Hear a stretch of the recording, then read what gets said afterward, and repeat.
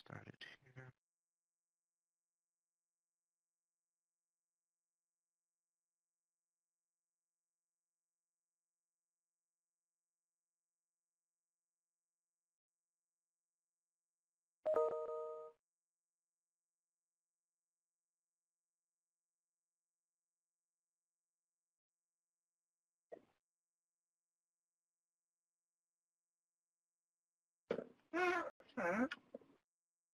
Okay. All right. It looks like people are definitely coming in and providing these answers, and thank you all for doing that. And so that being said, we'll go ahead and go into our presentation here. Okay. I'll make this a little bit bigger, but I wanted to welcome everyone and thank you all for joining today's webinar, Building Relationships Between Communities and Police, What Prosecutors Need to Know. My name is William Moore with OJJDP NTTAC. I wanted to just go over a few housekeeping items just to keep in mind. Please note that this webinar is being recorded. And will be available at a later time on our YouTube channel. We'll provide the link to where we'll have it available for everyone.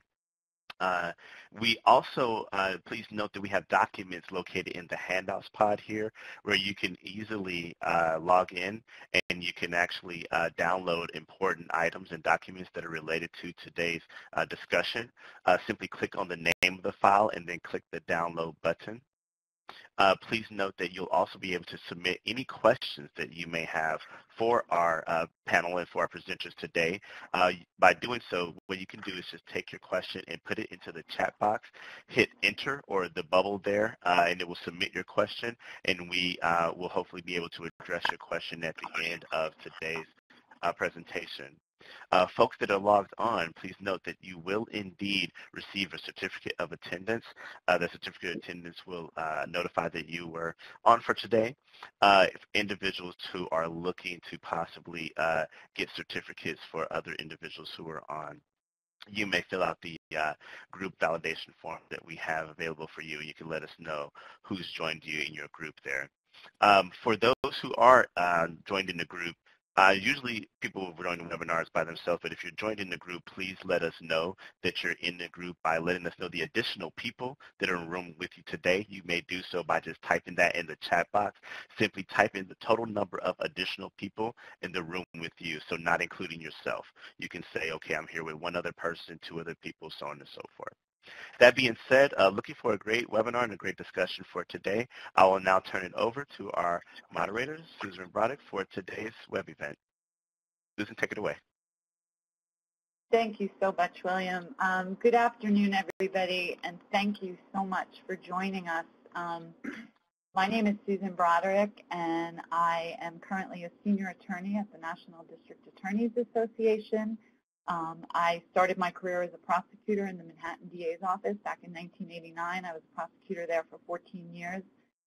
Moved to DC. I've been working with prosecutors for my entire professional career, and it's an honor and a privilege to be moderating this panel discussion today, building relationships between communities and police, what prosecutors need to know. I do want to apologize in advance for my background here. I am in my nephew's bedroom right now because we had a power outage here on Long Island. So I had to make do. So I am live from Joey's bedroom. And but I want to really thank all of you. We've gotten an overwhelming number of attendees calling in for this. And we know that over the last several months, and starting really with the death of George Floyd, there has been a lot of renewed attention on calls to reform the justice system, to make changes with law enforcement. And those of us working within the justice system know that one of the most critical elements of any plan forward is working on building relationships between police and communities they serve.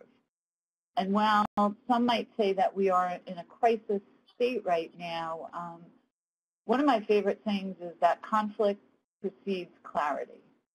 And I do think there are a lot of opportunities right now. While things may seem dismal, there are a lot of opportunities to bring about positive change right now. And today we are so lucky to have 3 people who are actually out there working on positive change every single day.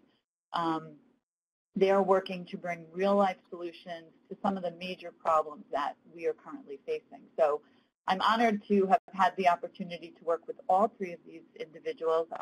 Our first presenter is Fred Watts, and Fred is currently the director of the Police Athletic League of New York City.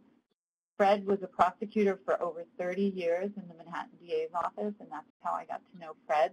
After 1 year at a private firm, he was appointed by Mr. Morgenthau, where he remained a prosecutor under Mr. Morgenthau and later under Cyrus Vance. Fred Watts began his prosecutorial career handling all types of violent crime, including the investigation and prosecution of sexual assaults and homicide cases. He was promoted to supervisory positions and served as key executive in the office for over 20 years. Mr. Watts' additional professional and communities activities have included active participation on the Judiciary Committee of the Association of the Bar of the City of New York, his membership in the National Black Prosecutors Association, and service as a member of the Board of Trustees of the Summit, New Jersey area YMCA.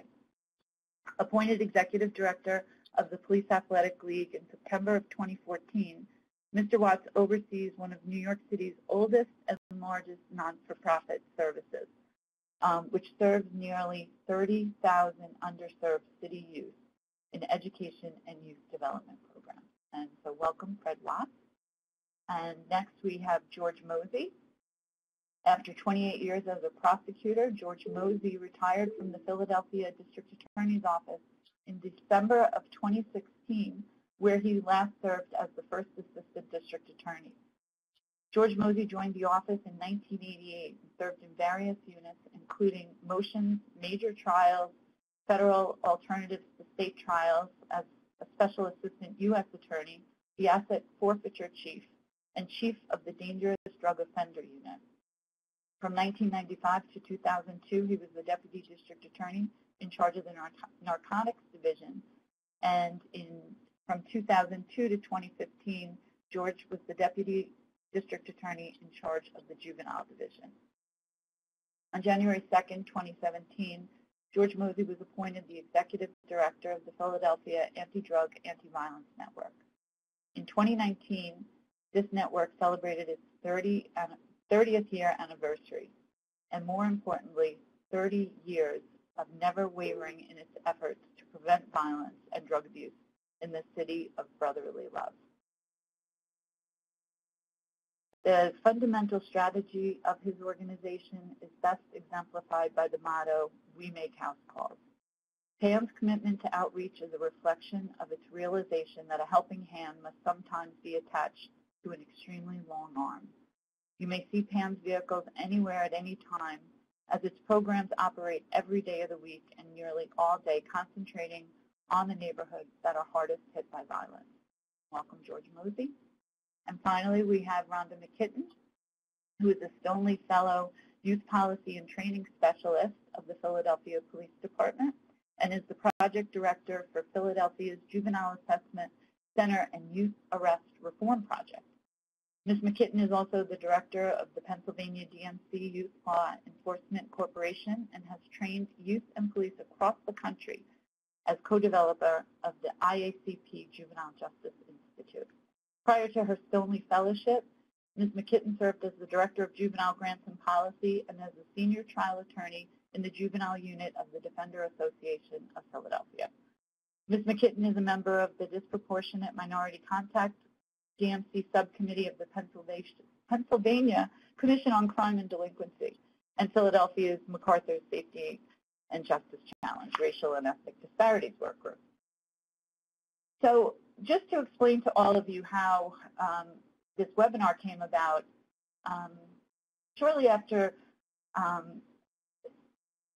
the George Floyd murder and with all of the calls for justice, I was trying to find what we could do as prosecutors to help bring about solutions. And I reached out to George Mosee, who I knew had been one of the key catalysts for the DMC Youth Law Enforcement Program in Philadelphia.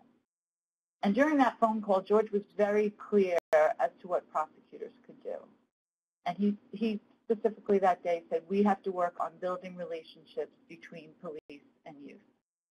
So then I decided, well, who else is doing that? And I reached out to Fred Watts of the Police Athletic League because I knew he was doing this work on a daily basis in New York City. And within a day, the idea for this webinar came about, and then shortly thereafter, we contacted Rhonda to join us in this presentation. So today the format will be that each of our speakers are going to share with you the work that they are doing on the front lines, and then we've received a lot of questions from the participants, so we are going to do our best to address your questions. And again, if we don't reach all of you today, we will be I'm going to provide my email address, and Christy Browning, who is another senior attorney, she's the director at the NDAA, we will get back to you if we don't get to your questions today. So again, we have a lot of people participating, and again, thank you all for joining us. The other thing I did want to note is that when we had submitted this concept to OJJDP about presenting a webinar on this topic and looking to address this, they have been very supportive of this project, and actually we're going to be moving forward and increasing our activities in this specific area. So for those of you who are juvenile court prosecutors or working with juvenile court prosecutors, please stay in touch with us, because we really feel like today is really the kickoff of an initiative where we're going to work on really building relationships between youth and law enforcement in these communities. So Fred, we'll start with you today, and the Police Athletic League has been an institution in New York City with a very simple mission: police officers helping kids, helping communities. And PAL has been working in partnership with the New York City Police Department for many years, keeping thousands of children safe and productive during those high-risk after-school hours. As you and I both know, the Police Athletic League was a very special organization for our former boss, Robert Morgenthau, who served on the board of the Police Athletic League for over 50 years, and once said that PAL could put him out of business. So can you tell the participants today a little bit more about the Police Athletic League and the different programs that it's offering to New York City youth? Sure. Well, thank you very much for having me, and it's good to see you again, Susan, and to be with George and Rhonda. I did note on the chat that there's somebody in this audience from Turks and Caicos. I'd like to get their name and address and see if I can get an invitation, and maybe in the winter.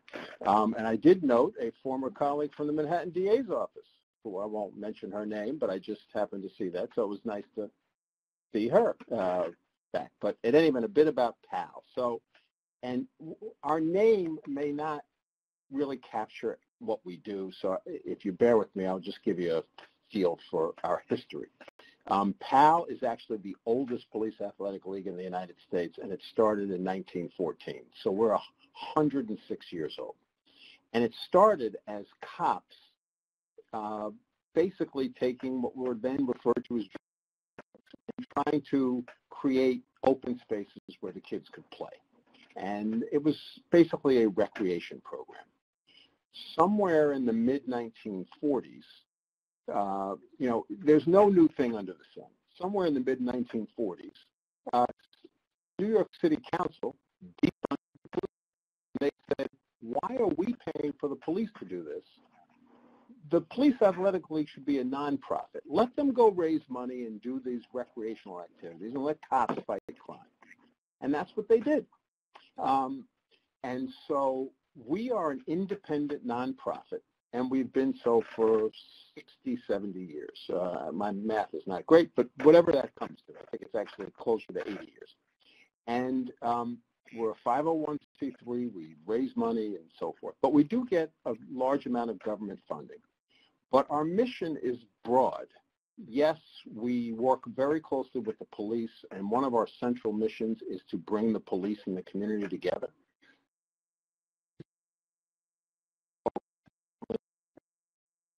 today, that to for the community to be safe and to be vibrant, you have to have a robust youth development program. So we fancy ourselves really as a youth development organization that uses the police sort of as our special sauce to bring the police and community together. So what does that mean? If you think of the age of a child, we start at the age of 2. We have a Head Start program. Kids ages 2 to 5 come every day, and it's your classic daycare preschool program, funded largely by the federal government.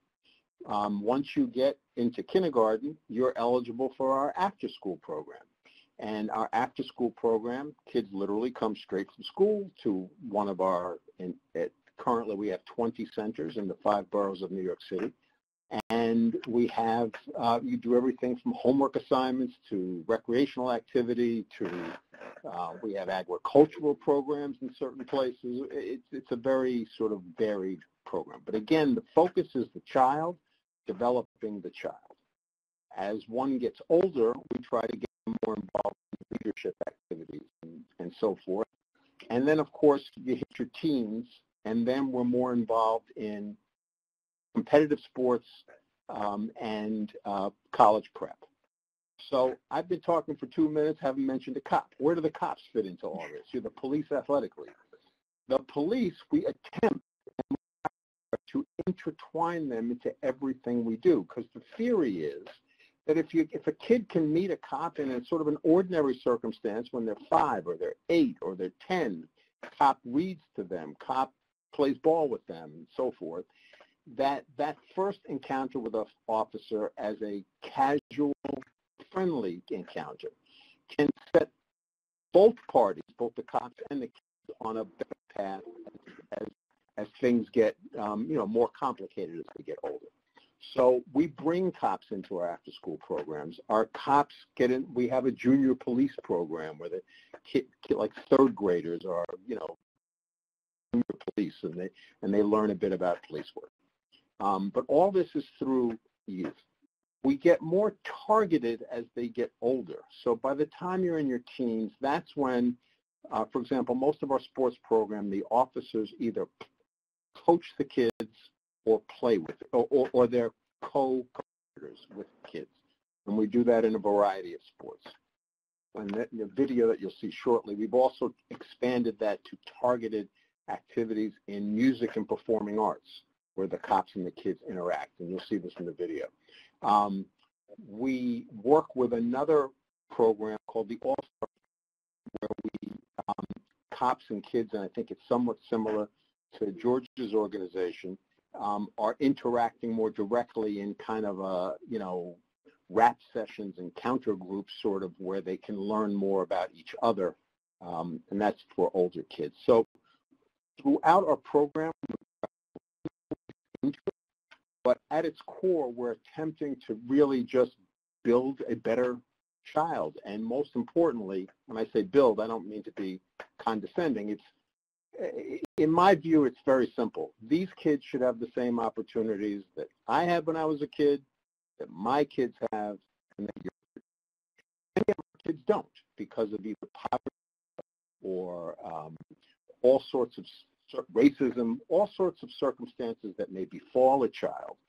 If you can give that child a chance to do well in school, have a good experience, be physically well, go on trips, meet positive police officers in their neighborhoods and communities, so just there's a better chance for success. So that's what we're about, and that's what we do, and we try to draw resources from the police and, quite frankly, from prosecutors' offices. Because of my experience at the DA's office, we very often draw on current or former prosecutors for everything from money, but also participating with our kids. We're trying to start a moot court competition with kids. We have mentors. So we really try to work with all of law enforcement.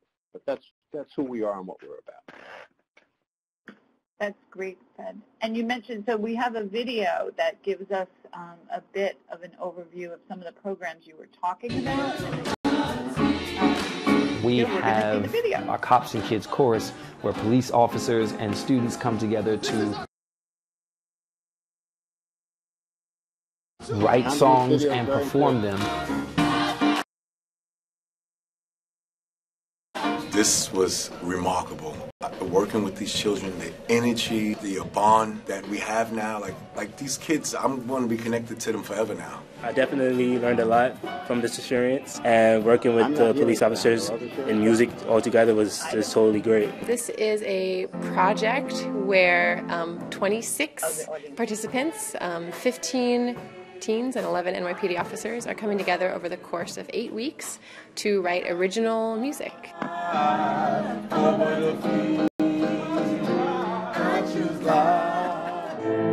I just am so thankful for this experience and to be able to be hands-on. We wrote a song together, we wrote a melody. It was just amazing. It's such a great experience for anyone to be part of, and I'm just so thankful that I was able to do this. PAL has tried to really leverage and expand our interactions with the police and our young people. Over the last year in particular, we've looked for more and better ways to do that. The program is important now, given so much that has been going on in the country, so many things that the young people themselves have been seeing. Allow the young people to have an opportunity to see the officers as human beings, not as the enemy. You get to know each other. And what better way to do that than the arts?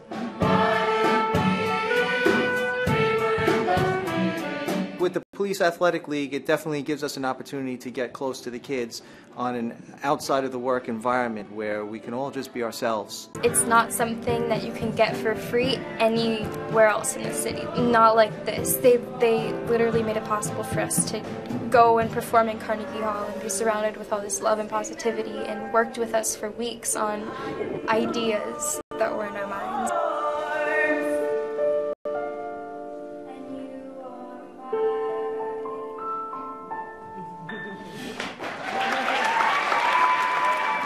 They were actually like nice, real people. I've been working with Nadia a lot, and she's one of the nicest people that I've ever met, and she's very kind too. And I mean, she kind of acts like a mom, and you know, I'd never thought I'd get something like that from a police officer.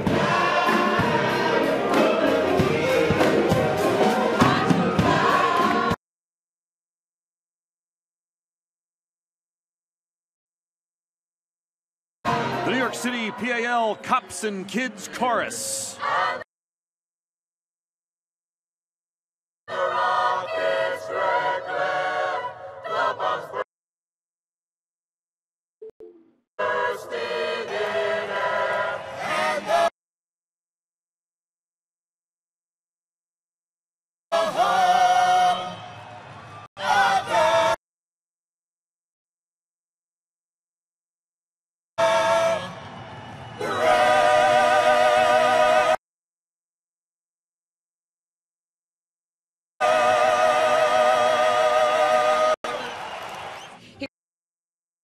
Here's the New York City Cops and Kids Chorus.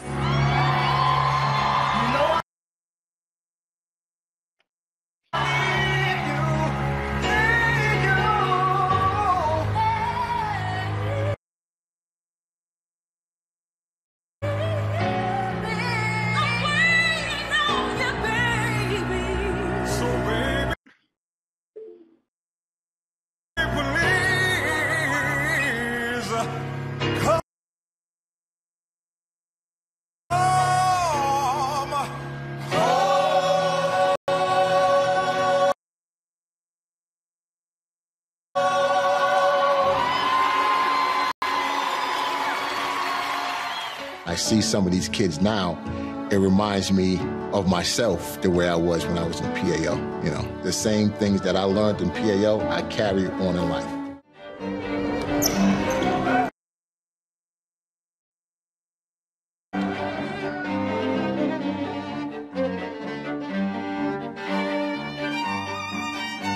It's the last round for the championship, so we're going to give it our all for the kids. We're playing Harlem.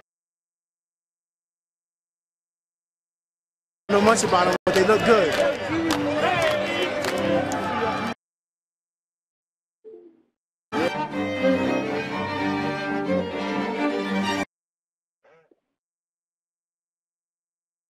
Wow. That's amazing work, amazing work. Thank you for sharing that, Fred.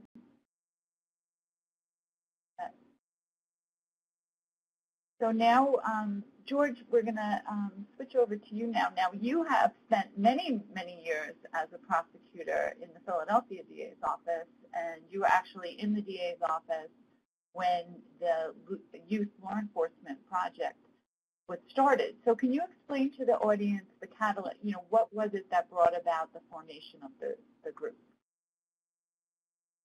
Yeah, hello, everyone. Back in 2003, a group of stakeholders from juvenile justice in Philadelphia came together, and the purpose of that meeting was to try to find ways to improve the relationships between young people and the police. All of us were very, very interested in prevention work. We recognize, and I recognized as a prosecutor early on, that the very best way to effectuate public safety is through prevention. And in this context, we viewed it as a potential way to prevent young people from being arrested. How many times does a mere encounter evolve into a situation where somebody gets arrested? But it also would prevent officers from being assaulted. I don't know about your jurisdictions, but in Philadelphia, we lose an awful lot of police street time just because officers are out injured on duty. And often those injuries, although they may not be serious, they're enough to keep you out of work because you were in a scuffle with somebody who maybe wasn't a suspect in the beginning, but who became somebody you had to arrest as a result of the encounter going south. So those juvenile justice stakeholders, including myself, I was with the DA's office, of course, at the time, a representative from the public defender's office, the chief, in fact, a representative from our child welfare group. We had a representative from the school district. We had people who represented just about every entity that could impact the life of a juvenile in our system. We came together, and we weren't rocket scientists, but we were smart enough to realize that it made sense to bring representatives from the two groups that we were trying to reach. So we had some young people, and we had some police officers, and we put them in a room, and we believed that we were going to engage in exploratory surgery to really dive into the situation, find out what it was that was creating the rift between young people and the police. And then we would develop some strategy to address that. Interesting thing happened. Bringing them into the room, giving them an opportunity to have a discourse, actually turned out to be part of the solution to the problem. The ability, the opportunity to just talk to one another, to see that they weren't so different, to find out that some of the cops came from the neighborhoods that the young people came from, that the young people had similar aspirations to the police. Just that opportunity seemed to repair and improve the relationship between the two groups. So we scrapped any notion of putting together some, a high-minded strategy, and decided that what we really needed to do was to facilitate the opportunity for police and young people to come together and interact. That gave birth to our police law enforcement curriculum. And Rhonda McKitton is going to talk about that in depth, but I can tell you about our experience with facilitating those encounters throughout the city of Philadelphia. We've done it in rec centers, in churches, in schools at both the high school and middle school level. We've done it in some of our juvenile justice institutions in close proximity to Philadelphia. We've done it in community-based programs in Philadelphia. But I guess we're most proud of the opportunity that the city of Philadelphia has given us to do our forums, our trainings in the police academy. That means that every officer who would exercise arrest power in the city of Philadelphia experiences this opportunity to interact with young people in a facilitated, organized kind of way before they hit the streets. I can tell you that even what it is that we do isn't necessarily rocket science. Rhonda McKitton, she will tell you about the formal presentations that she does for both young people and law enforcement, but I simply facilitate, and other facilitators bring a panel of law enforcement and young people to the stage in the room that's filled with all of the recruits, and we talk about the issues that are relevant to the problems with the relationship. We talk about the issues that can help to reform and rehabilitate the relationship. One of my favorite questions is for the panel and the audience to talk about stereotypes. And invariably, in discussing stereotypical views of young people, somebody says they're disrespectful. And you can imagine that opens a whole can of worms in terms of, what it is that we talk about. When we talk about stereotypes related to the police, I like to ask, what is the stereotypical view of the favorite meal for police officers? And of course, several people shout out together, donuts. But then that takes us into a discussion of why it is that police officers eat donuts. And, some pretty practical answers come out of that discussion. The fact is that the Dunkin' Donuts is open 24/7. And if they're working last out, they need a place to get some coffee and donuts. And the other thing is that the proprietor of that donut shop or coffee stand is always happy to see the police come and take advantage of their services, because that means they're getting some extra protection free of charge while that officer is on the scene. That discussion of stereotypes necessarily brings to bear the questions related to race relations. And so I would be remiss if I didn't tell you that a lot of our effort flows from the fact that there's disproportionality in the number of young people of color who are arrested. And this entire initiative certainly was grounded in our desire to address that specifically. But in the end, it's a human problem. And so this program that we've developed and that we've nurtured, and I'm happy to say we've been able to train every incoming class of recruits who will, as I said, exercise arrest powers in the city of Philadelphia since 2009. And so at this point, I think it'd be good to see our video. Yep. So now we're going to, William, can you? I was approached by one of the young folks who was in detention, and he walks up to me and he says, "I hate all cops." I was nervous. I thought they was going to be mean to us. I was terrified. I thought they were going to be like, really pricks. Because the cops from around here, that's how they act. I ain't want to go because I don't like cops. I liked them, but not that much. They had killed my uncle. And from there, my family don't like cops because what they did. So. There's a such thing as bad cops, but there's a such thing as good cops as well. But It's the truth. It's the truth. I said, well, that's the reason why I'm here. I said, because what I want to do is to convince you that you don't have to hate all cops.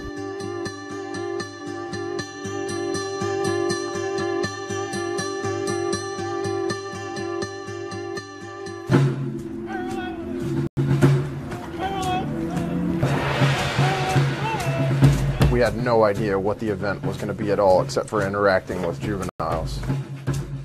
You can't know what to expect until you get there.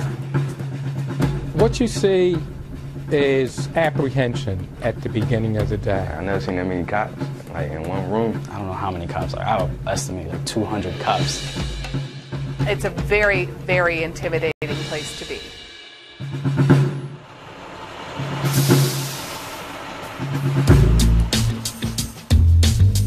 We have have a lot of new recruits that are going to be out there in the street of Philadelphia. They're young. We have young people coming in who have some, let's say, stereotyped opinions about law enforcement. Well, I'm kind of excited about today. I'm very passionate about young people and helping them grow into manhood. All right, I first walk in, bang, you see cops, everything. Like cops walking by, you see the police car on the side, the old handcuffs and everything, looking around, I'm like, oh man. Everybody thought it would just be like, oh, we're just probably going to sit around, hear people talk, real boring. If we can get those two groups together, the new law enforcement officers and the young people, and get them to understand each other, that alone is going to reduce negative contact.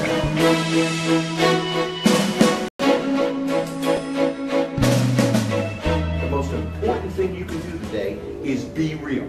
There are too many minority youth who are having negative contact with police, and because of that negative contact, they're getting locked up. And you know and I know once they're locked up, that's the slippery road. Did anybody know why you're here today other than be dragged out of your bed? Really, honestly, do you know why you're here today? You're going to be together with police officers, and you're going to be able to give them what you feel. For some of these kids, it's the very first time that they have ever had an opportunity to sit down with a police officer outside of the kind of interactions that they have on the street corners. How many of you all know somebody that's been stopped by the police? That's almost everybody, right? How many of you know somebody that's in jail? Today, everybody respecting everybody. Because this is my show. I'm the director. So you will get your words in today. Because I'm the facilitator. This is my show. We're going to spend the day together. What you say in this room stays in this room. We want you to tell law enforcement what your experience is all about. They want to know.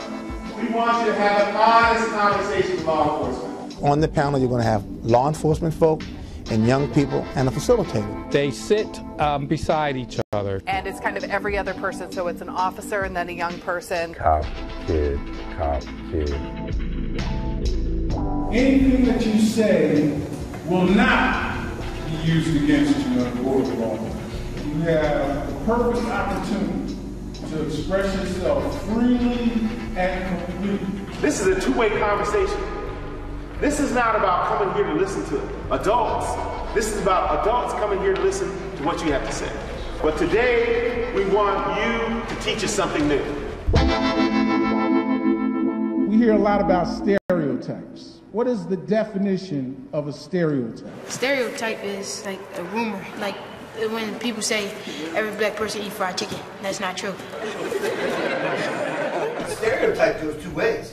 A lot of times officers are stereotyped, and it is assumed that because I'm an officer that I'm a certain way.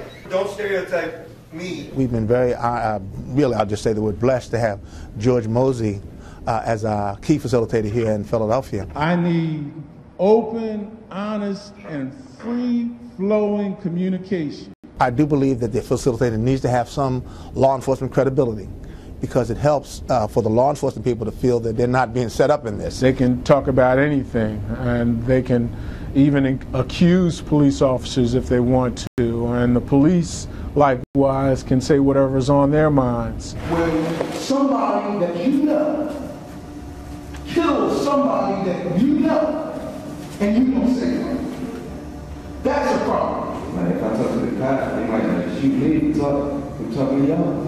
I'm not scared of the police. Like, I know what's right, I know what's wrong. If he has to keep his mouth shut to protect his family, he is doing the right thing. It becomes a very powerful conversation. You are not supposed to care about what other people think about you. It's what you think about yourself. They're going to judge you real quick. They're going to think that you automatically are always in trouble or doing something wrong with the law. And police officers think they can just do whatever they want because they think I do not know my rights. I mean, there was a lot of honesty that was going on, and kids could have probably been locked up right there for some of the things that they admitted to. What are some of the stereotypes young people have about police officers? All police officers eat donuts and drink coffee. There was one police officer, I believe his name was Paris. You know there are bad cops out there. And you know there are badasses of you out there. And you know it is a problem, but it ain't everybody. It's what the world really is. He made a huge impression on me as well as my kids. I was like, damn. I'm going home every night the same way I left. Okay? And there is nobody more important on that scene than me. Number one is me. It wasn't what I expected. Like, I thought it was going to be something corny like that, like something that really wasn't going to have no type of meaning or something I wouldn't remember. Well, I'm going to flip the script now, and I want to give some people who were stopped by the police, who aren't police, an opportunity to show the police how it should be done. Okay, officers Ryan and Avery, come on down. This is the stoop in front of Miss Johnson's house. And Miss Johnson is sick and tired of these two juvenile delinquents sitting on her stoop every night. So she calls the 25th Police District. Yeah, the role play was the best thing. It was pretty cool. The role play. Now don't make me call the chief on it. I want these people out front of my property. I ain't gonna go out there and do it because I'm scared. But police officer. The kids were trying to act like they're the cops, and the adults were acting like, you know, the juveniles do. Like, why should I have to get off my step? I talked to him. Oh, Jimmy. We'll need you to call him back. I think they were realizing how much resistance they actually get back, and to the kids, I think they realized it didn't feel good. I'm just doing my job. You know, your job to get back and eat them damn donuts and get away from people that ain't do nothing. Excuse me. May I see your IDs, please? What are you doing out Oh, there? man. Why do you want that? What did I do? I didn't do nothing. I didn't do nothing. Now you want me to go? You make me go. See, oh, man. See? And he was a little upset because, we lost our little cousin, Rainbow. And So now the young people get to see what it really feels like to be a police officer. What's your mom's name? why are you asking? What's your mom's name? You don't need to know my mom. If you live there, what's your Why you mom's want to name? know my girl name? It's my cousin's house, man. You just said that's your mom's name. It's not your stoop, though. It's not your stoop. But it's not your stoop. But it's not your stoop. We're not talking to you. We're talking to your man now. All right, we're talking to your man, though. How long you been a cop, dude? Cuz, what's cuz? You got a fucking attitude? You got an attitude? I'll show you. You look like you're gonna show me an attitude? Tell you what, officers, I'm not going to speak on behalf of them, but I'm going to go because I don't want no problems, all right? So I'm going to go. I'm going to go. That's the best thing I'm doing. Fancy. You know, in the street, when something happens,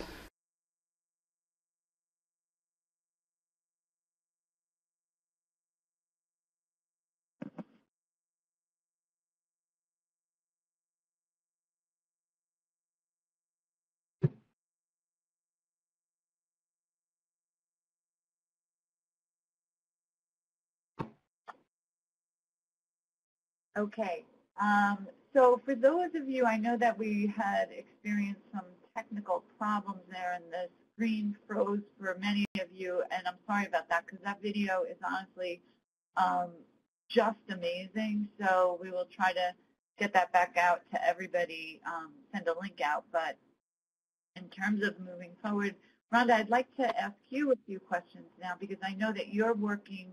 You continue to bring this program to communities all over, and you've been working outside of Philadelphia as well. So can you tell the audience more about what you're actually doing with this program now and the different groups that you're bringing in? Absolutely. And my video was also frozen, so I'm not sure how much of it folks were able to see. I think it gives a really good view, though, of what the panel discussions look like between officers and young people, what the small groups are like, and that's where we started in 2003. Out of those conversations, what we heard over and over again from officers, not only that the conversations help them understand each other from a different perspective, and to find commonalities and develop relationships. But also, we were hearing from both young people and officers that they felt that there wasn't enough training for officers explaining what they need to know about how youth are different, how to work with young people. A lot of the things that we now know about adolescent brain development, the effect of trauma on the way that young people respond to authority, those are areas where nationally there's very little training for law enforcement. About 3% of police training nationally is dedicated to juvenile issues, and almost all of that in most jurisdictions is really related to more of the legal requirements related to interacting with and arresting young people, like the 6-hour rule, that sort of thing, as opposed to giving officers the tools that they need to have positive interactions with young people. So we work to build a curriculum that integrates the panel discussions, because really kind of the heart of everything is the interactions between young people and officers and their ability to talk about their own concerns and the things that are happening at that moment. But then to follow that up with training for officers on adolescent brain development and youth trauma, but through the lens of what kinds of behaviors officers might see from young people, situations that might be difficult to navigate or frustrating, and understanding how what we know now about neurological changes during the teenage and early adulthood of people, how trauma can affect those, but more importantly, giving officers tools to de-escalate those situations and have better interactions.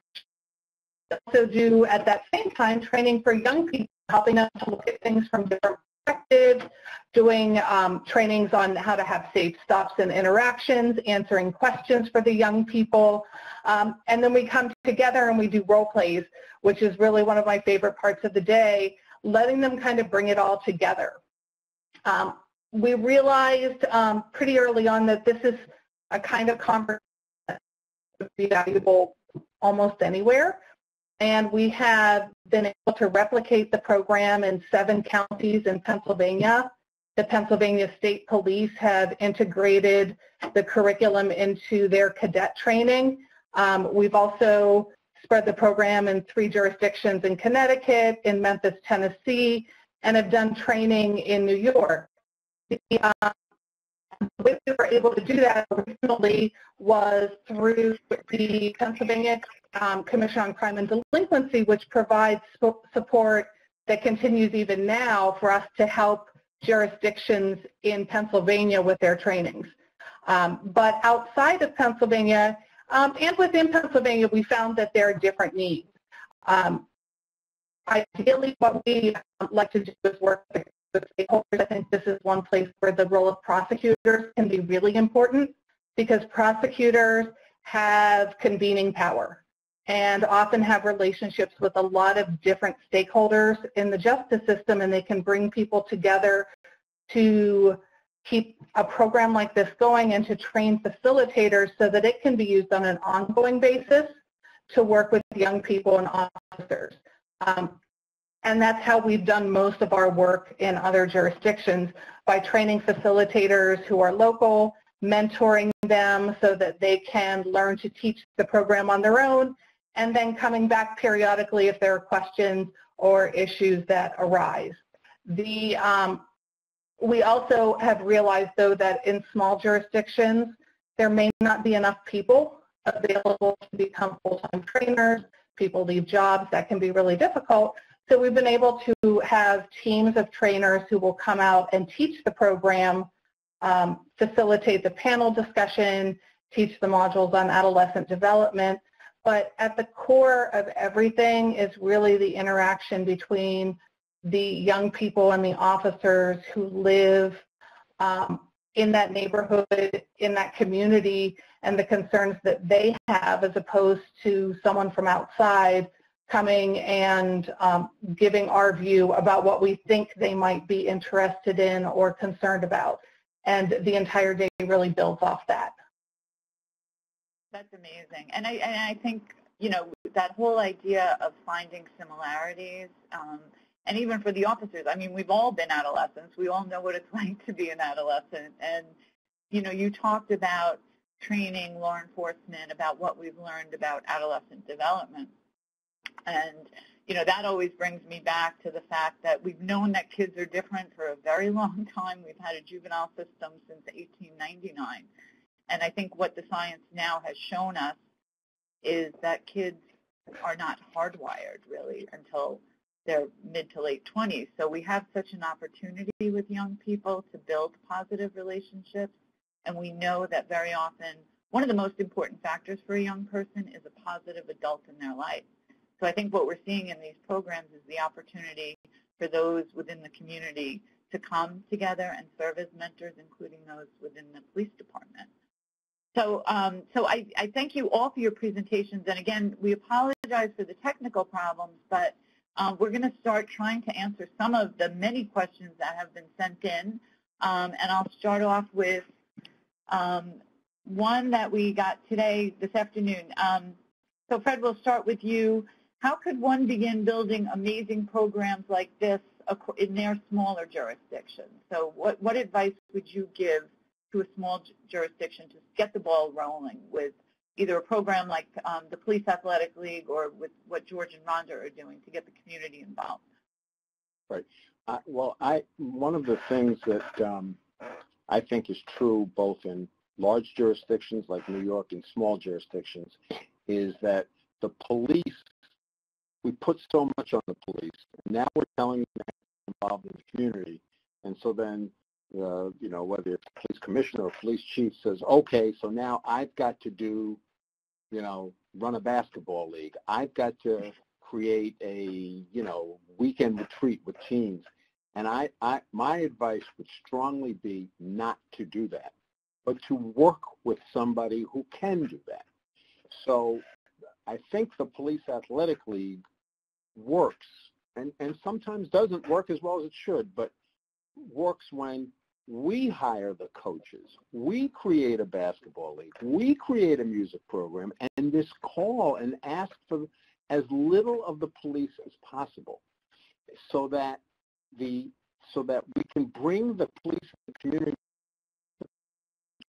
to everything, because the outcome will be the same. The community will see the police involved in whatever activity they're engaged in, but they need help. And it was sort of an aha moment for me. One of the staff members, we were talking about the police's role in the community, and the staff member said to me, this is the way I see it, Fred. There are 3 circles. Circle number 1 is the community, and there they sit, you know, not literally, but sort of figuratively. Circle number 2 are the police, and they don't always get along so well. But circle number 3 is people. And we're the place where circle 1 and 2 can come together and kind of work it out. And I think the police need that other circle. And they don't always want it. In New York City, you know, they'd much rather, quite frankly, some of them would rather run their own league. Why do I need you? You know. But in the end, if you can, you know, we are the ones that have social workers and gymnasiums and psychologists and teachers. The cops just need to be cops. Show up with an open mind, and we'll provide that 3rd circle where you can start to work through it. So to me, that's a large jurisdiction. I think it would also be in a small jurisdiction. You know, you got somebody that, you know, my mother used to love music, you know, so my mother wants to volunteer playing music. She goes to the local community center. And then they call up the cops and say, would you just send a cop over? We've got this little program together. And all of a sudden, you've got a police community, even though really it was set up by the lady who liked the music in the community center who has a piano. So that would be my advice. You play to people's strengths and expertise, and then invite the officers in, as opposed to putting on the officers the obligation to do it all. Yes, thanks. George?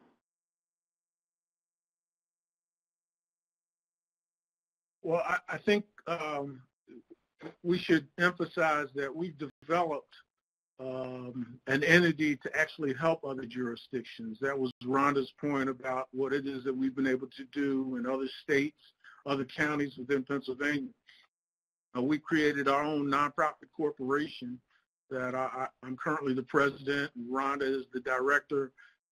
And the purpose of that corporation is to extend to others the opportunity to develop training opportunities like we've developed in Philadelphia and other counties in Pennsylvania. One of the things that I learned early on, and it's pretty much consistent with what Fred was saying, that you have to know who it is that you're dealing with, even at the planning stage, and whether or not it's going to be fruitful ultimately, and whether or not you're going to be able to develop and implement a program as a result of everything that you invest in the planning stage. I would strongly recommend that when you go about the business of trying to start a program like this, even if you bring in our corporation as the consultant to help you, that you have decision makers at the table, that you have all of the stakeholders represented, that you have people who are going to be able to decide there and then that this is something that we want to do. Because if you have to run it up the flagpole and you know, get approval later on down the road, it's probably going to languish and never actually come into existence. Just a small piece, but the bottom line of what I'm suggesting is that you can reach out to us, and Rhonda McKitton will bring a small army to your county or to your state, and we'll help you create it. Okay. And I think one of the things that Fred just mentioned, which is important, is you know, not putting this on the police. And I think, George, you had mentioned early on the importance of, you know, you and Bob served as facilitators, so the police were really participants along with the youth. So that's really important as well.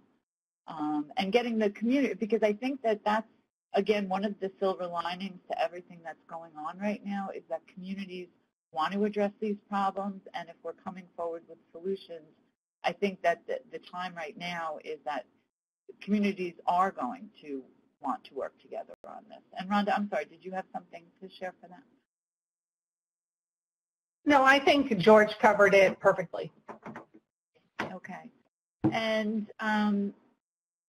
another question we have is, how can we work with schools and school staff to help bridge this gap? Are you guys working with different schools or different school organizations? Fred, we'll start with you. Sure. Well, we work closely with schools. Half of our centers are essentially co-located in public schools. So all of our after-school programs and some of our even teen activities happen in a school where the principal is, you know, we're working closely with the principal. So we're working closely with them on everything from kids got homework in math, I want your after-school program to focus on math. We do things like that. But also the outreach and the parent engagement. There's a lot in, I shouldn't say schools today, probably always was the case, that the success of the is often determined by how engaged the parent is in the student's life. So parent engagement is a big part of after school. The point being, when we do both parent engagement and after school programs, we work closely with the school. And when we introduce the police element, we're doing that certainly with the interaction with the school. So in our case, the way we function, the school can be vital to sort of carrying on, not only through the child, but through the child's parents, that we want that part of what we're doing is not only educating your child, but trying to develop the child in a better relationship with the police and the community. Great. George? So, you know, I think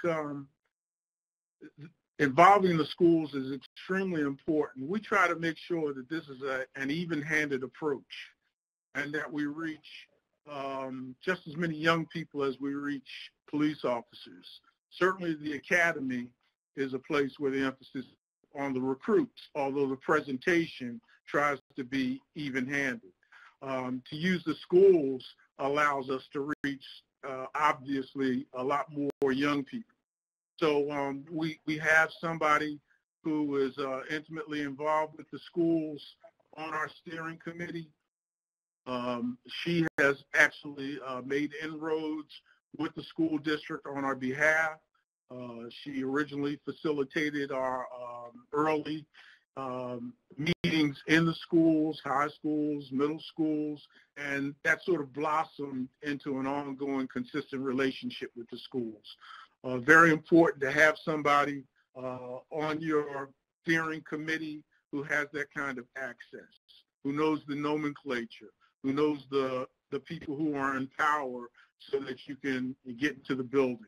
But I certainly agree that the schools are very, very important to this initiative and to juvenile justice in general. Absolutely. Rhonda?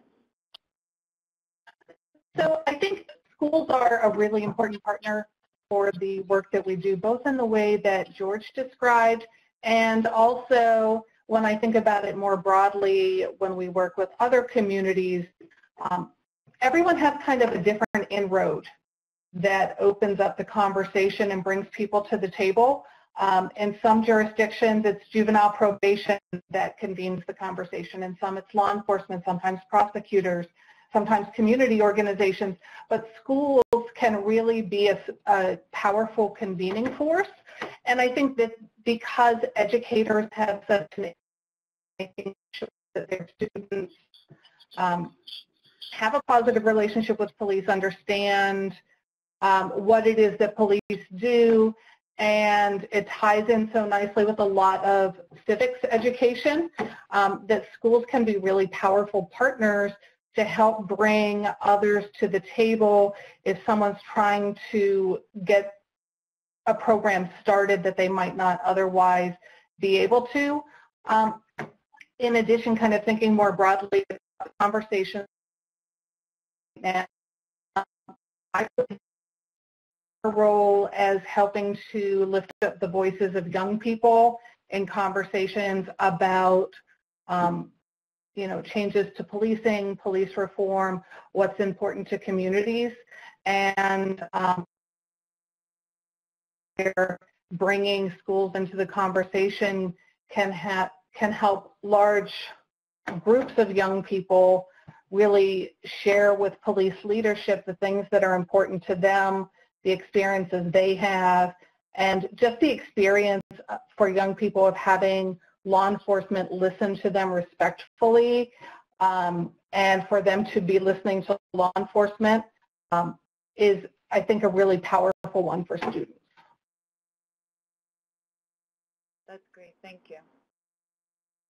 Another question that was submitted, how can prosecutors actually work directly with youth in their communities as well? Are there any programs that you know about or you have worked in? I know with the work that we have done with the juvenile justice work at the NDAA is prosecutors do a lot in terms of prevention, and I know that preventing substance use issues and things like that, and I know that there's a lot of diversion programs out there. So Fred, do you want to start? Do you know of any programs where prosecutors are directly involved in the community work? So I'll do my best to answer this, but I do want to make a point here. Cal, for example, has a what we call a juvenile justice program where we focus on kids who are court involved. Typically, they're arrested at the age of 15, 16, often for a relatively minor crime. And a condition of their probation is to our programs. It's been very successful, small numbers, a couple of hundred kids, but it's been very successful, and the recidivism rate of the kid in the program is dramatically lower than the typical recidivism rate. And I think that all law enforcement, I noticed the question about probation officers. I think prosecutors could be vital in this, police officers, is engaging kids, especially those kids that have been involved in the juvenile justice system, of what went wrong and how we're going to make sure it doesn't happen again, I think can be very vital. I'm sure we're not the only people who do that, and I'm sure there are many other organizations that do, but I do see that as a role. I also see involvement in, I remember, back, geez, this is before when you were in college, Susan. Mr. Morgan came up with a brand new education program in New York City, still exists today, called Legal Outreach. And as a result, he sent young assistants, myself being one of them, to basically coach moot court in high school. So I guess my point, and we also did presentations, but the point being, I think prosecutors getting into schools and interacting with kids in maybe somewhat different ways, but similar to what we were talking about with cops, I think can be very valuable for kids to see beyond what they imagined that maybe they could do. And so I do think anything that you can do to get prosecutors into schools, and it doesn't have to be street law or some conversation about their constitutional rights.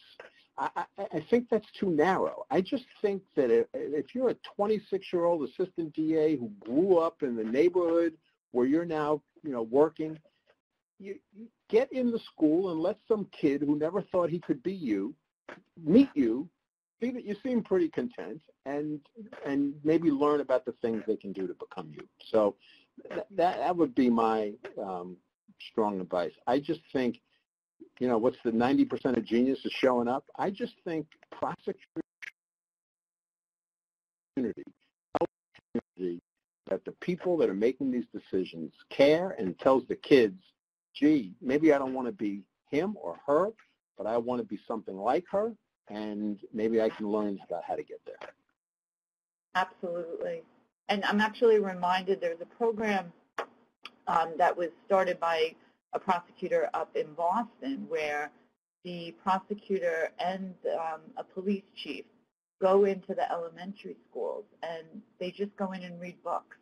And it is that whole idea of building a relationship, showing very early on that, we're people just like you, and really kind of building those relationships at a very young age. So I think that's a great point to make. And George, because I know you did a lot of work with prosecutors working directly on juvenile justice issues. Yeah, well, I know that there are a lot of prosecutors who are participating in this webinar right now who want me to address the question of when are they going to find the time to do it. Right. It's a difficult life for prosecutors, for defenders. When are you going to find time to do it? So I think it's very, very important for management to actually carve out time and to provide opportunities for prosecutors to engage in community relations, to work with young people, to, in effect, do community prosecution. All the things that Fred said are absolutely necessary, they're impactful, but it's not going to happen unless management adopts a perspective that understands the importance of allowing prosecutors from the office to have the time to do those things. Absolutely. And that's one of the things that we do in the training, because there are a lot of juvenile prosecutors who are attending today's training. And, unfortunately, in a lot of prosecutors' offices across the country, the juvenile prosecutors just look, as a starting point in the office. And this is where we're going to put somebody to learn, get some trial experience. And, one of the things we've tried to emphasize through the National DA's Association is just how important the role of the juvenile prosecutor is and how important it is to have dedicated and experienced attorneys in those positions, but also the whole idea that this prevention work, this community work is really it's so important to public safety. So that's one of the messages, getting that over to the elected DAs who are making these staffing decisions and making the decisions on what the priorities will be in their office. And Rhonda, I'm sorry, I didn't mean to, did you have something to say on this? I would just add that I think one of the really important things about having, particularly if you're working with young people who are actively in the justice system, is that they have the ability to, you know, basically grant immunity for what's said during those conversations. And, you know, I know some people had trouble seeing the video, but if you were able to see it, one of the first things you heard was George in front of an entire room saying, anything you say today will not be used against you. And that is a really powerful thing for not just young people, but for officers to hear that they can speak openly without having ramifications later on, and to hear that from their own leadership. So that is, I think, in addition to all the role modeling and making sure that there's the ability for people to, you know, to break out to do the work. When it's possible for prosecutors to give that kind of assurance, it really helps people open up and have a trusting relationship. Right, absolutely. And I mean, that's something that we talk about, you know, having honest conversations, and if we want to encourage you to be honest and open. And George, I think that's actually something we had talked about that came up while we're talking about statements that are made either in diversion programs or during screening and assessments.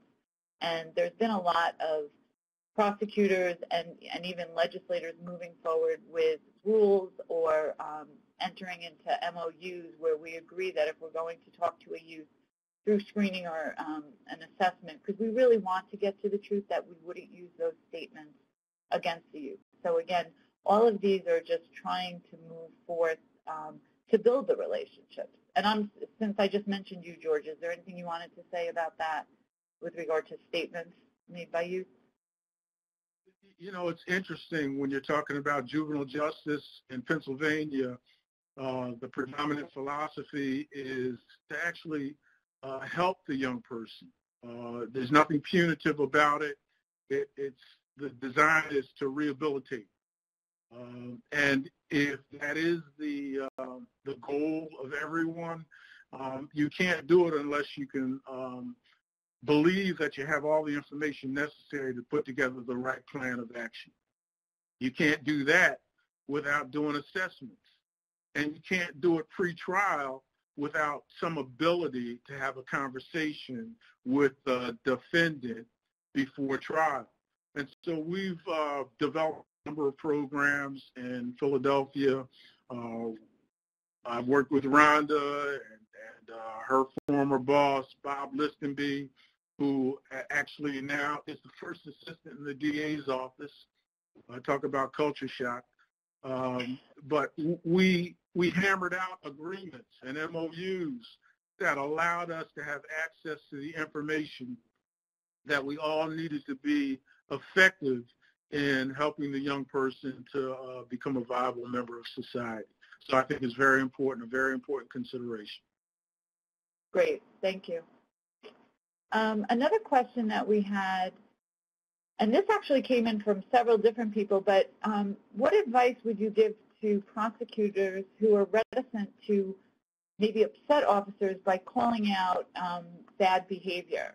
Wait, hold on. Or, you know, having honest conversations with police because sometimes they just feel uncomfortable. So, Fred, would you like to start us off with that, answering that question?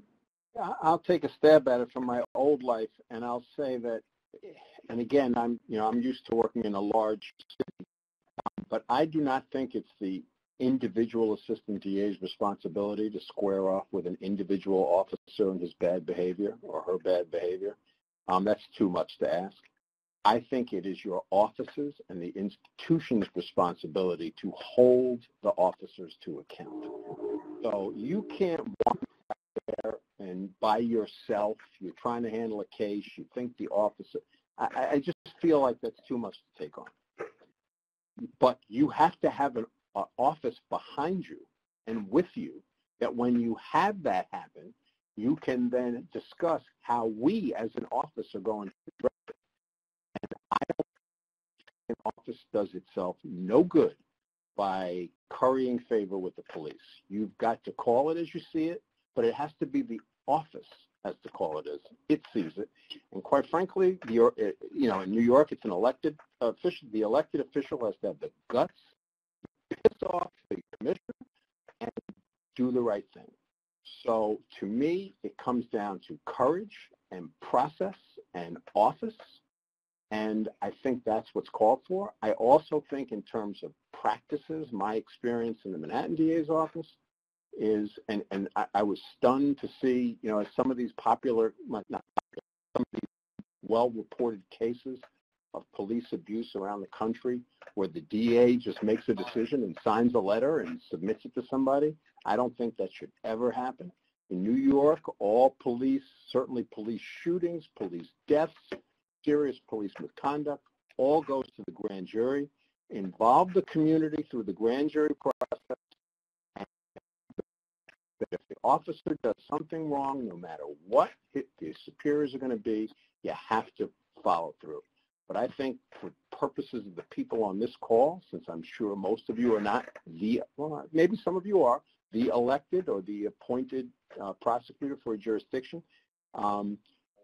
you've got to have an institution behind you that squares off against the police and that institution. The individual saying, gee, officer, I'm not sure you should have, roughed them up that way. I just think that puts you in an untenable, as the individual assistant assigned to a case, untenable position. So if you're not in an office like that is going to stand behind this,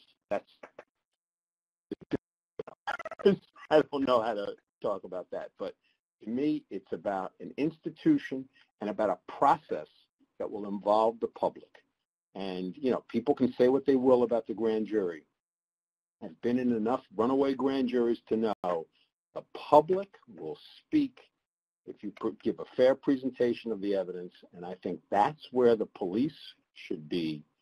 There should be a process by which they are held to account in a forum that involves the public, and it should be your office behind you, not you individually disciplining individual officers. That's the way I feel about it. Okay, thank you, Fred. George? So in the context of the youth law enforcement forums, I'll ask the officers on the panel how they feel about working with an officer who doesn't do the job right. What's it like to work with a bad cop? What approach do you take to confronting that? And, invariably they'll talk about how working with a bad cop makes life more dangerous for them. They're not going to have community support.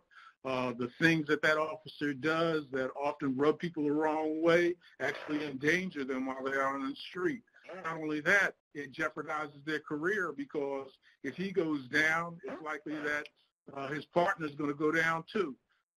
So in that context, I don't confront police officers. I allow police officers to shed light on the fact that, there isn't always this blue wall where they all come together, hell or high water, no matter what was done.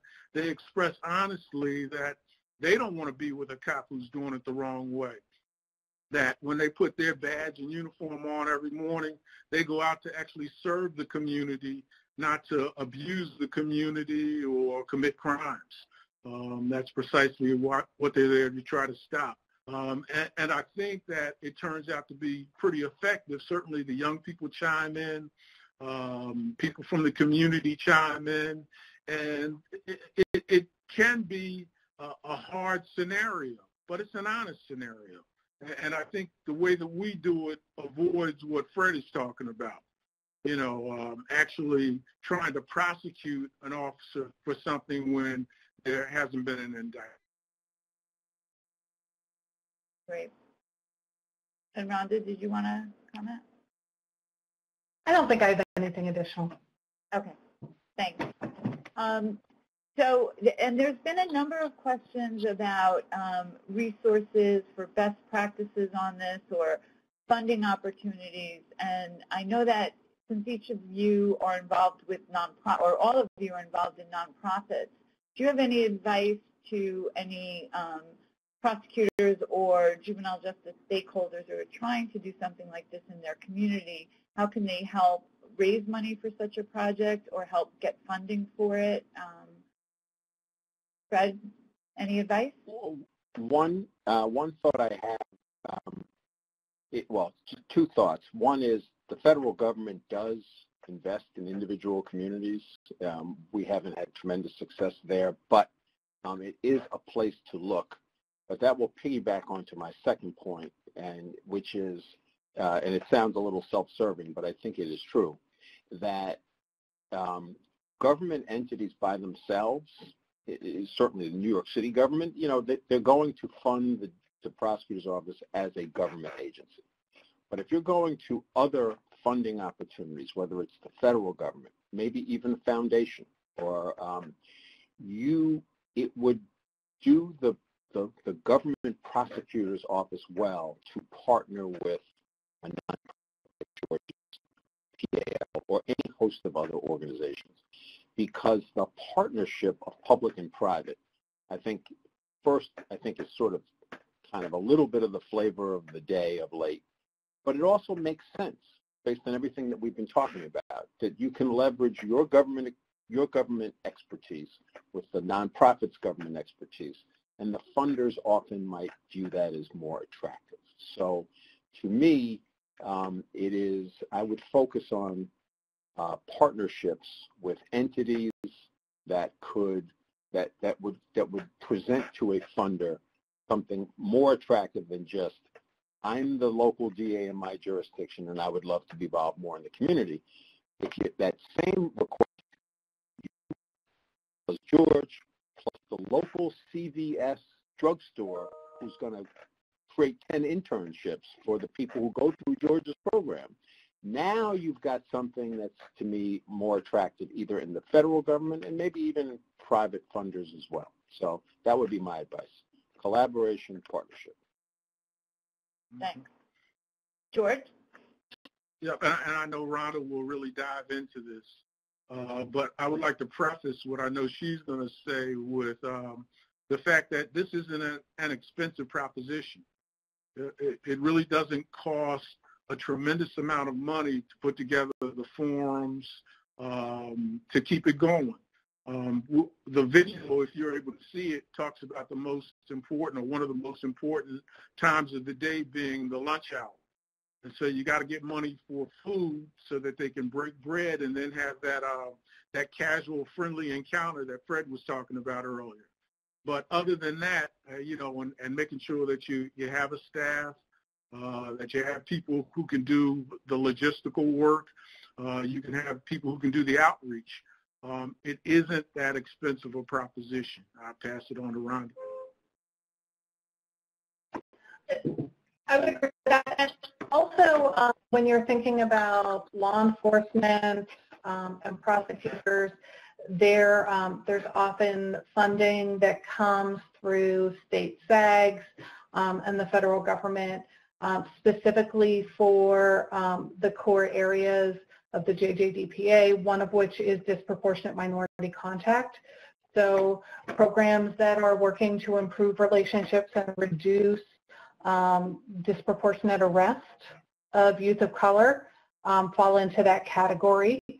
And also there are often funding sources available for police training and other police programs that if you are working with a nonprofit or even an agency that's law enforcement, having a partnership with your police department and helping to bring resources to them, they often will have access to some funding streams.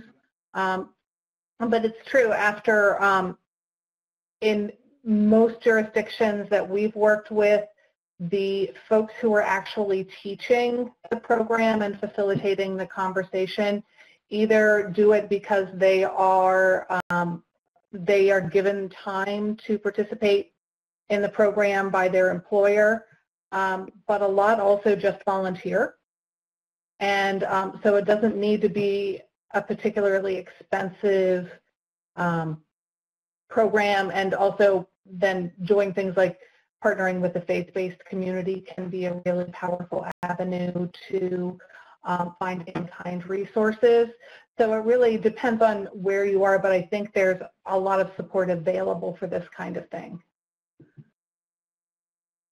Absolutely, and I think especially, you know, with everything that's going on now, at the community level, reaching out to those different members and saying, you know what, let's really work together and just how we feel about our youth in our communities. And I think that especially working with kids, we're going to find, you're going to, like you just mentioned, Rhonda, volunteers. There's so much good within our communities, and looking to find these solutions. And I know we're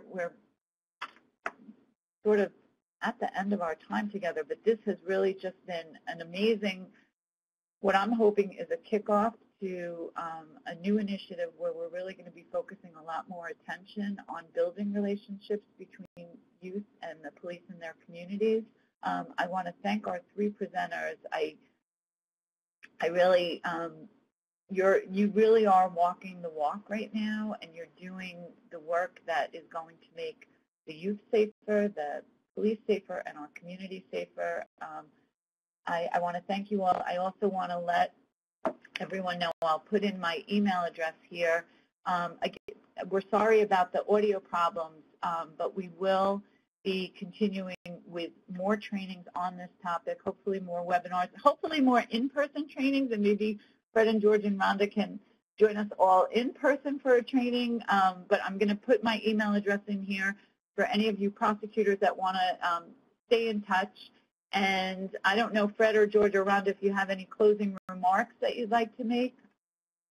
I actually have two quick thoughts that I just would love to share. One is, I recently went to a community meeting after George Floyd's death, and just to make it very brief, it was held by the NYPD and it invited community leaders, and it was in a very poor neighborhood, exclusively minority, all people of color. And I was surprised at how positive the attendees were about the NYPD. And I just wouldn't lose sight of the fact that as we watch all of these awful, awful events unfold before our eyes on videotape, I would, the conversation about eliminate the police, defund the police, it's a valid challenge. But at the end of the day, my experience has been the communities want the police. They're actually pleased with some of what they're doing, but they desperately need this awful part to be addressed and corrected. So I just wouldn't want us to lose sight of the fact, and I'm not a police apologist, but you sit in this meeting in the South Bronx, and you hear these people talk about, I like my neighborhood coordination officer, I like my commanding officer, and I want him to do more. It reminds you that the communities want and need law enforcement, and they want that relationship. And the reason why that meeting, which could have been a disaster, the reason why it went so well is because it wasn't the first time they had met. These people have been, that relationship had been growing for some time. And so I would just be mindful of that. And one last very quick thing, and this is more my youth development perspective as opposed to law enforcement. I think when law enforcement goes into communities and interacts, I think we all talk about preventing crime, and it's completely right. In every grant we've written, we talk about preventing crime. But the fact is, when my kids go to a community program, their parents aren't sending them there to prevent crime. They're sending them there to develop as good young people. So I would just, my advice to law enforcement, remember that your participation is just helping the kids.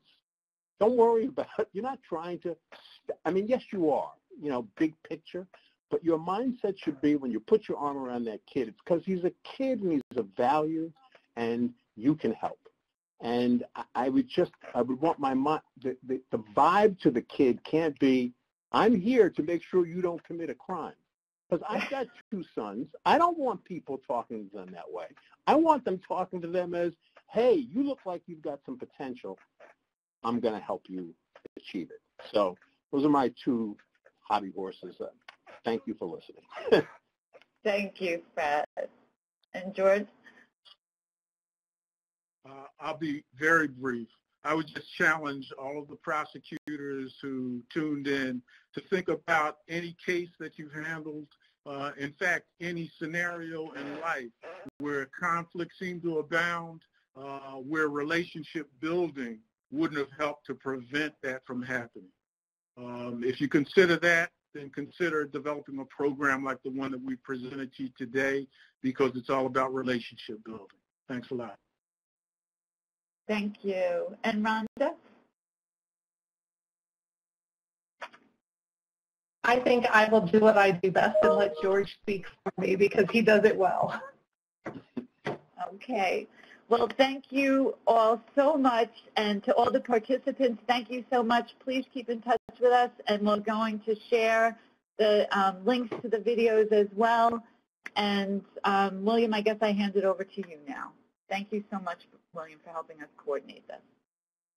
Yes, thank you, Susan. And again, to our audience, apologies for any of the technical difficulties that you may have experienced due to weather and some bandwidth that's occurring within Adobe. But nonetheless, we have recorded this webinar, and we'll have it available for folks. We also have the contact information of all of our presenters in the bios document that you all will see here in the handouts as well, where you can reach each of our presenters, and they have their information on that document there as well.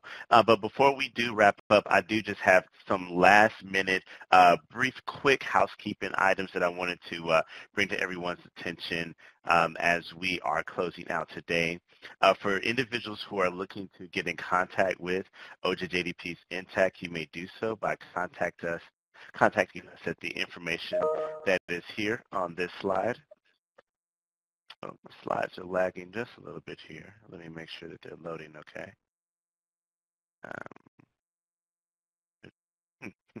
Taking a little time to load here. Sorry. All right, here we go. Looks like it's coming up here. Let me go back a slide or two. Oh, that looks like that's your picture, Susan. Let me keep going. Take that off.